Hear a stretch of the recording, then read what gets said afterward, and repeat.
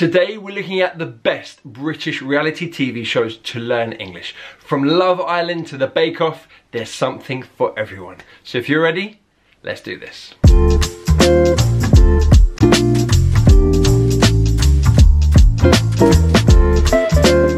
I've divided each show up into 4 categories. We've got language, culture, accents, and level. And that's going to help you to identify which show is appropriate for your level or for your interests. Alright, so let's get into number 1. Possibly the most quintessentially British show of them all, The Great British Bake Off, or The Bake Off as it's also known.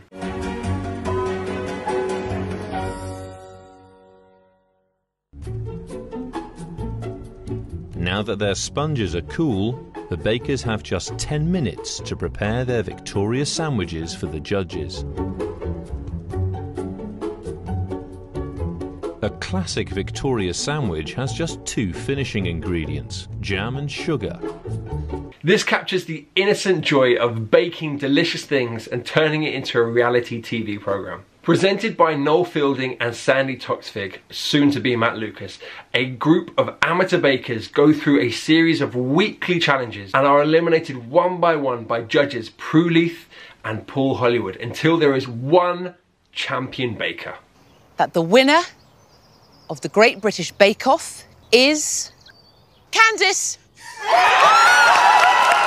Now it's all very, very British. The presenters have styled it on a traditional English fete with bunting, a beautiful green lawn. It's beautiful. I think they want to transport you to an idyllic English village in the summertime. That's the kind of feel that they've got. And for the most part, it works. Really running out of time. They're flat as a pancake. This is where people start to panic, and now I really understand it. I just want to do this because they do this on the show. It so doesn't work, it's so stupid. Okay. You'll also get to see lots of traditional British baking recipes like Victoria sponge, spotted dick, that kind of thing. Now linguistically, of course, we're going to get lots of fantastic cooking and baking vocabulary, like this one. Overbaked and the batch will become tough and crispy. A good dollop of icing will cover a multitude of sins. A dollop is a large amount of something, usually something soft. So we talk about cream, so a dollop of cream on your pie or whatever. You might have a dollop of ice cream, a dollop of jam, that kind of thing. It's a great word to use and used frequently in baking. Of course, you also have a variety of accents, people coming from all across the country to compete in this competition. And of course, because it's reality TV, you're gonna have very natural conversations between the contestants and the judges. I actually find it more relaxing being on location in a prison, I think, than being here right now. So in terms of level, I think this is perfect for students who are A2 and above. Now this show was originally done by the BBC and is now produced by Channel 4, so you can find it on those 2 platforms. Also, they have episodes on YouTube and Google Play. And I have to say, I personally recommend this program really highly. It's a lot of fun. Show number 2, Love Island. Okay. That's right, Love Island. You may have heard of Love Island. If you haven't, it's a reality dating program where a group of beautiful young women go into a villa with sexy young men and love blossoms. Love blossoms, usually drama, but there is some love as well. It's entertainment, I'll say that much. It's definitely entertainment. As the one and only judge on this talent show panel, I had to spend at least 20 minutes last night deliberating over which were my favourite moments from this series of unseen bits.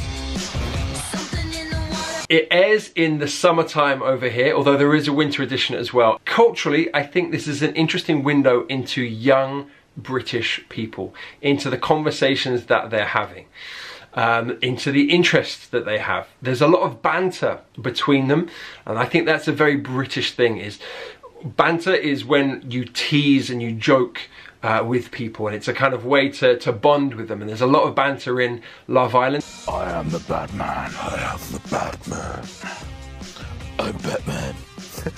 Now, do these people represent all young people in Britain? Hell no, but it's a fascinating window into some. Now, language-wise, it's very, very rich. I think If you're interested in British slang, this is a fantastic show. There are words and phrases that I've never heard of that I have to look up in a dictionary, maybe not a dictionary, but I have to look up on the Urban Dictionary to find out what they mean. For example, this. But they can't crack on. Yes, we can, Dan, for goodness sake. We crack on when people, we're cracking on, we fancy each other. He can't walk through a room and me not go up to him and want to kiss him. So in this context, crack on means to start flirting, to try and get to know someone romantically, so they're cracking on with each other, right? This is a bit of slang that I didn't know before I watched the show. You are also going to be exposed to a wide variety of accents, okay? You've got Geordie, Scouse, Cockney, MLE, Estuary English, RP is all there. Scottish, everything, right? And that's fantastic. If you want to be exposed to different pronunciation features, this is amazing. Now, for that reason, because of the slang and because of the variety of strong accents, I would say that the level would be a B1 and above, okay? I think you need to be slightly stronger to really appreciate this program. And I think the more advanced you are, probably the more you're going to get from it. Now, of course, because this is reality TV, you're going to get really natural conversations. The flow of the conversation, the intonation, the stress patterns, that's all going to be completely natural. So that's fantastic as well. Because you haven't been perfect, you haven't been amazing. So then there's something missing in your side of things. I'm not like that, Wes. I would not jump to conclusions. In terms of how to watch this program, it's made by ITV. Okay, you can get it via ITV or via Amazon Prime if you have that. Now, there are also loads of clips on YouTube. Love Island have a YouTube channel, so you can go and check that out. So I often tell my learners that you don't actually need to watch a full episode of something. You can watch just a 2 or 3 minute YouTube clip. Watch that a few times and try and focus on different things each time. So focus on vocabulary the first time, pronunciation the second time, intonation, stress. There's so much you can learn from just a 2 or 3 minute clip that, yeah, I think those YouTube clips are perfect. All right, let's move on to another dating program, First Dates. Do you ski? Oh my God, I love skiing. Yeah, me too. So I went to Whistler in Canada. I went heli skiing in Whistler like 3 years ago. I did my instructor's course in Whistler. So did I. Oh my God. Oh my God, did you? That's mental. Yeah, that's really weird. This is a slightly sweeter reality dating program than Love Island. Singles are invited on a first date with someone they've never met before in a London restaurant. There is a charming French maitre d' that welcomes them into the restaurant, and then they sit down and they have their first date. It can be hilarious, it could be cute, it could be really awkward, all of the above. Even when there's a silence, and it's not an awkward silence, I'll have to fill it with something. The whole alien things, aliens definitely exist. I'm not some like crazy alien lover, but like, I think it there's no way they don't. Now, I think the best cultural aspect of this is the variety of British people that you're gonna see. They invite very quirky, interesting people onto the show, and there's always a kind of heartwarming story about each one, so you definitely feel a connection with some of them. As a result, language wise, of course, you're gonna have a variety of accents, people from all around Britain, which is fantastic. It's a long time I've been single. How long have you been single? Nearly 2 years. So yeah. I want to meet somebody that's gonna treat me with respect I deserve, I suppose. There's a lot of storytelling going on as well, and so you're going to hear a lot of narrative tenses. In the show, they often find a kind of aspect of their lives that's interesting, and in the date, the person will tell that story. So you are going to hear lots of narrative tenses, past perfect, that kind of thing. So the variety of accents, you're going to get accents like this one, multicultural London English. How long have you been modelling for? Coming up to like 2 years. 2 years, same. Yeah. You got the face for it though, so. Oh, thank you, you too. So that is an example of multicultural London English, which maybe you haven't been exposed to. Certainly it's not in English language course books or textbooks. So this is the kind of thing that you're only going to get through British TV, through YouTube, things like that. So yeah, that's what I love about these kind of programs, is that they give you a different insight into British culture and British English. And of course, you're going to get lots of informal language as well, like this. This is the well posh restaurant too. I'm not used to posh. Super bad. I don't know what any of this means. Well posh, well posh. So well It's a kind of informal way to say very. So it's very posh. You could say that was well good, means that was very good. In terms of language, I would suggest A2 and above.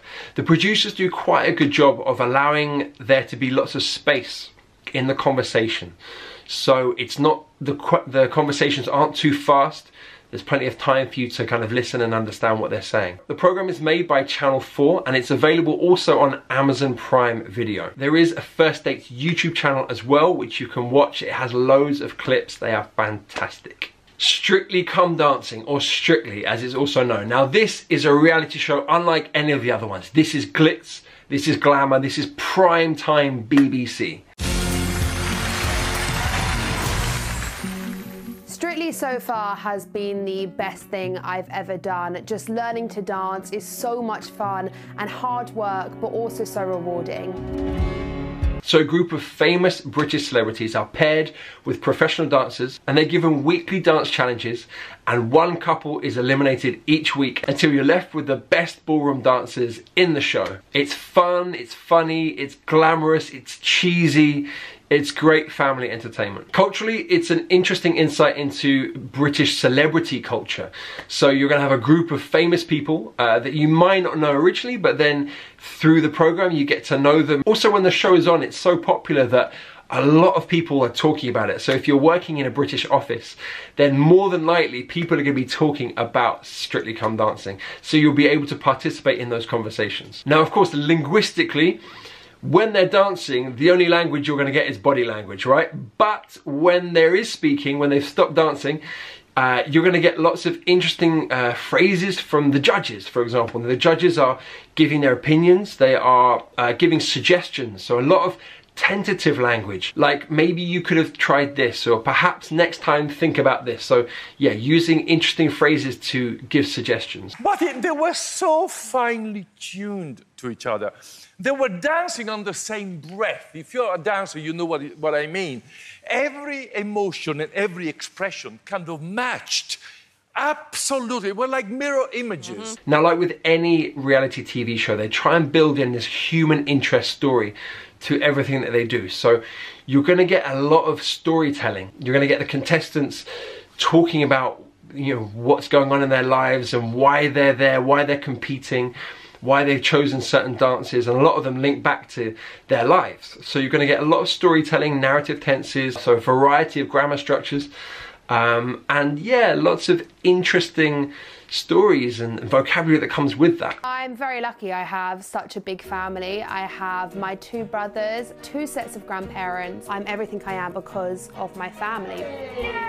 Now, I think this program is probably like an A2 and above, maybe even A1, because there's so much dancing that it might just be a really enjoyable show to watch as well.